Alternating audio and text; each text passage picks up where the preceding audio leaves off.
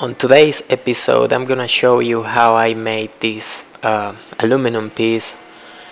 It's two pieces of aluminum actually put together. This is the 7075 aluminum. It's one of the strongest and lightest aluminums you can get. First, we're gonna start with the biggest hole you can drill.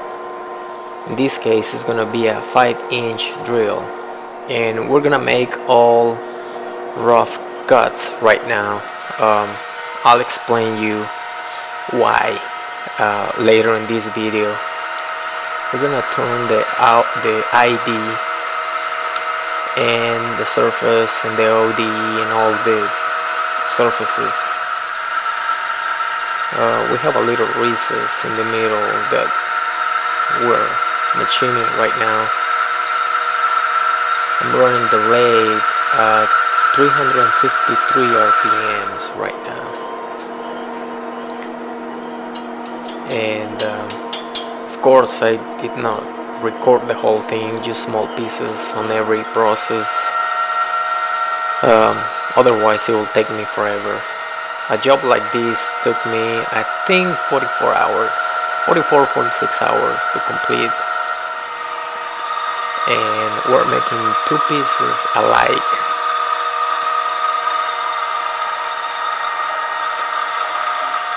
That's the recess I was talking about. Oh, and leave your comments, I will respond to everybody. See, that's pretty fast. You can go really fast on aluminum, it's not a problem. If it was steel on a big piece like this, I will have to go about maybe 60-70 RPM. But with aluminum, I'm just going 353. Just because I want it safe, you know, I don't want it to jump out of the lathe and hit somebody. Well, that's the two pieces. These are rough cuts, like I said. Now it's time to work on the mill for a few hours. I have the end mill really slow, just because I want to see the chips in the detail jump out of all over the place. But you can go over 1000 RPM with aluminum, it's no big deal. That's just I think it's a 7/8 end mill, I can't even remember. So anyway, that's piece one. The other piece, we're gonna clamp it upside down and make the cut from the other side. Now the other cut is not going to be as deep as the first cut.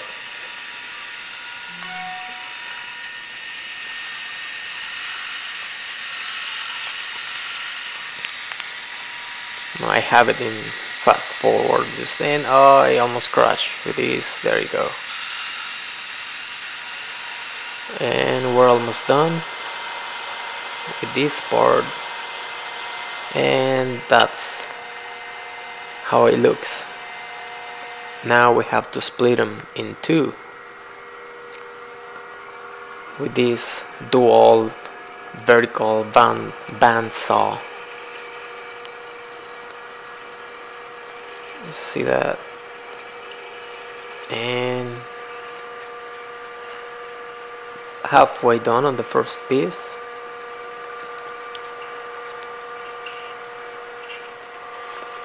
There you go.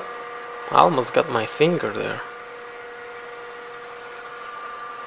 Now let's cut the second piece.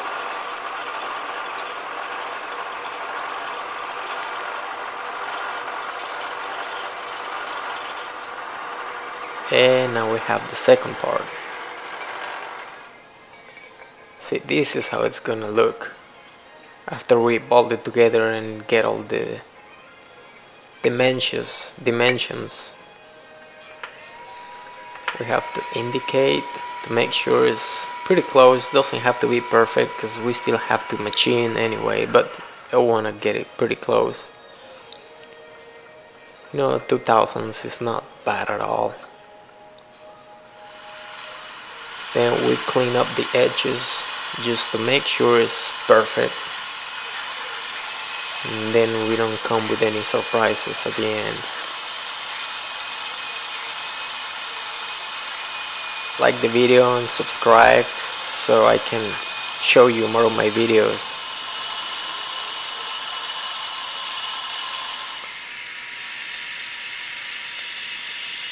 Now this is a Bridgeport, the one that I'm using right now. And we're getting ready to drill those holes. That's a center drill, because we don't want our drill to walk when we're trying to drill, so that's why we use a center drill, so that way it'll be perfect.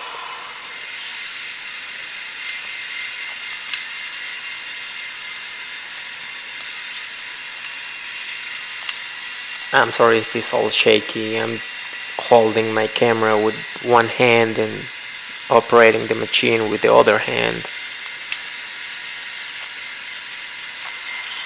And now the recess for the Allen head bolt.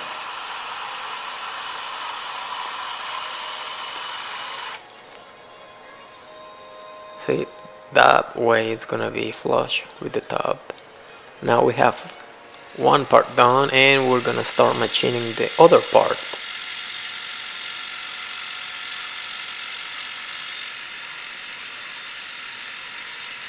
And same thing, drill or holes, but this time we're gonna tap them.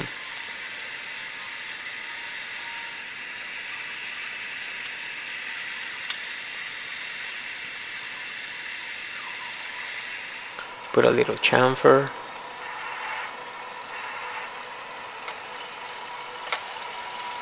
And we're gonna tap the holes now.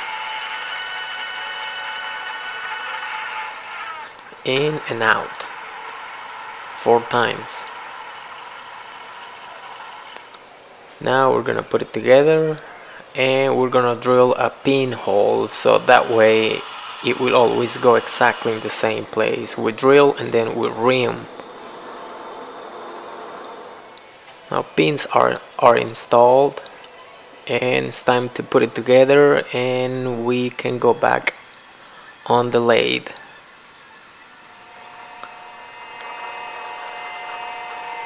See, it almost looks like finished product, but we need to go back and do our final cuts. We gotta make it perfect. Now this piece is for a radar. It goes on a fighter jet from the Air Force. Now this piece goes inside the plane, someplace just to hold the radar. I don't even get the full details, of course. Now the front piece is done. We're gonna go and work on the back side.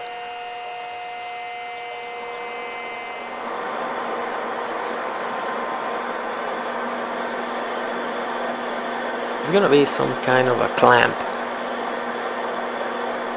in that radar. They won't even give me the details, of course, but that's what it is for.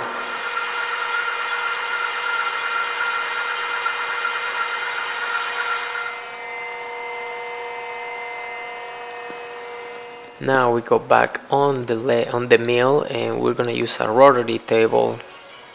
We need to find the center of the piece. It's gotta be right on the money this time. It's gotta be perfect. We're gonna drill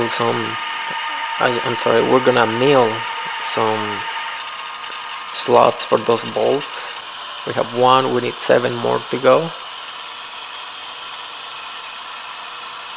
They gotta be exactly, so many degrees. Okay, we're done. And we drill and tap some more holes on the top. In and out.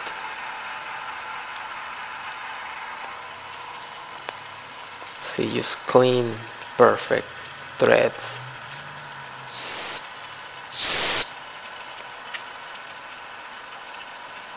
See that? We use a little bit of WD-40 for lubrication.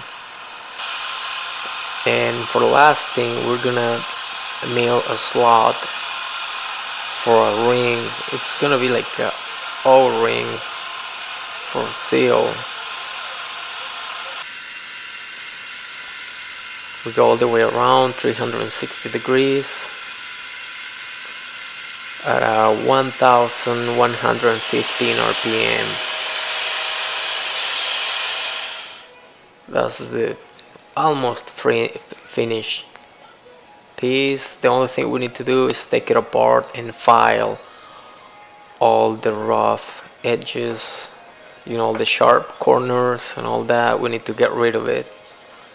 That's the back, that's the front, and there we go.